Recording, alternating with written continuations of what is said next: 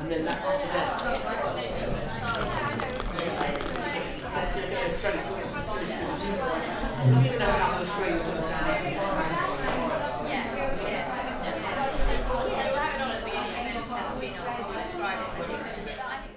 Hello, beer review time.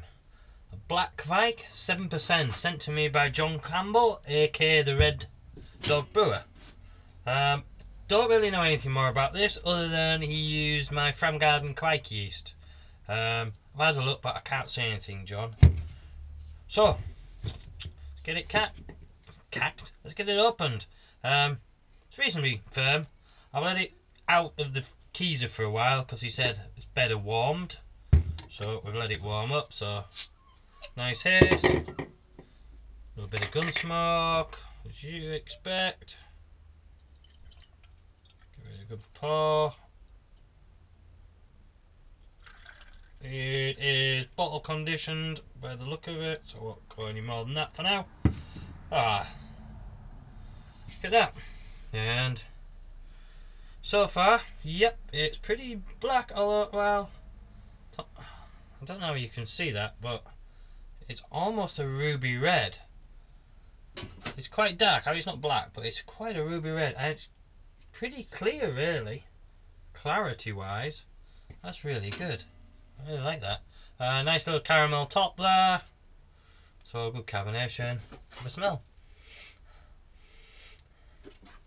It smells fresh.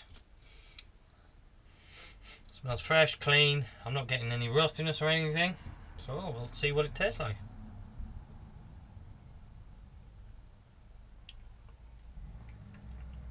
Ooh.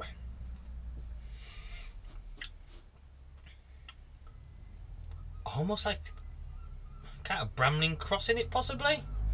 Tastes almost brambly. Almost like a jam.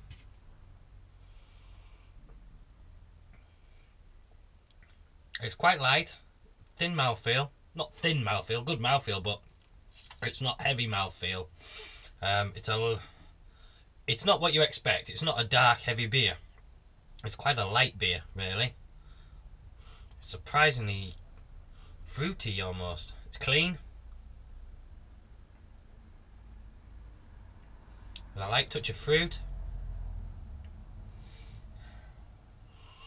I'm not really getting much on the way of the yeast. As in, I'm not really getting any of the lemon esters I'd expect with Kveik, but it depends on what temp you ferment at. I know this too well with this yeast that you can bang it up to 32, stress the hell out of it, it's as lemon as you can get, like a jiff lemon almost. Or you can do it nice and steady at 28 and bang out a good beer, and you wouldn't even know you'd used it. So, not really getting much off from that. But yeah, there's something like bramble. Brambling cross, possibly.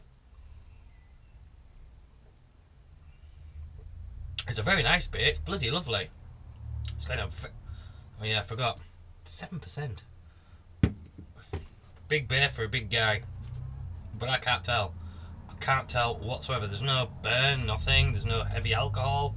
There's no real heavy bitterness. It's just nice. John, you were banging out some cracking beers, mate. I know you were a bit oohing and ahhing about this one, but this is really nice. And surprising, because I didn't know what to expect. I didn't see anything on it. Yeah, been pretty quiet about this, I think. Or I've missed it. In which case, my apologies.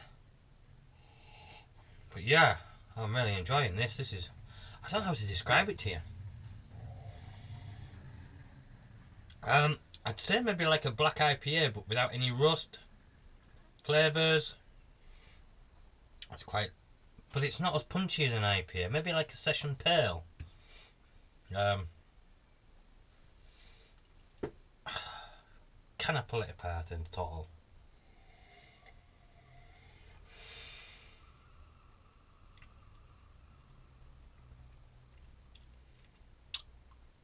A nice dry finish again. They might have rye in it again, possibly, because there's a dry finish. You're not getting much in the way of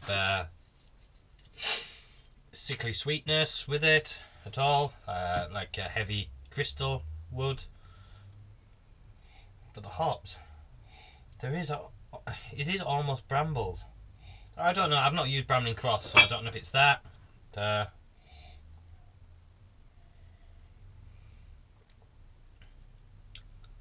Yeah, or plums, something like that. I know you like your plums, John. Anyway, ooh, almost like a spiciness there, pepperiness.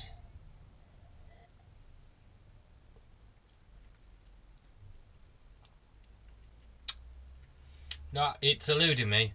Almost licorice, even. There's almost a hint of licorice there. Licorice, plums, brambles. It's. I've nearly finished it. I haven't even really noticed it. As I say, at 7%, this is absolute. I could quite easily nick a few of these and not realise, and then be flat on my back. So thanks very much, John. Cheers for sending me it, and thanks for watching. Cheers. Right, I haven't got much left now. I'm just coming back to it because it's warmed even more, and I've been sat pondering it. And I just wanted to say how well balanced it is. I probably didn't say that before. We're really getting that aroma from the hops there, and it is a plummy, brambly type of aroma I get from it. But it's a clean start to the initial taste on the front is clean. Then the second initial taste is a dark fruits, a berry type almost, and then with a finish of slight bitterness, very slight, and a dry caramel even. Bloody good at making beer, isn't he, John Campbell? Red Dog Brewer.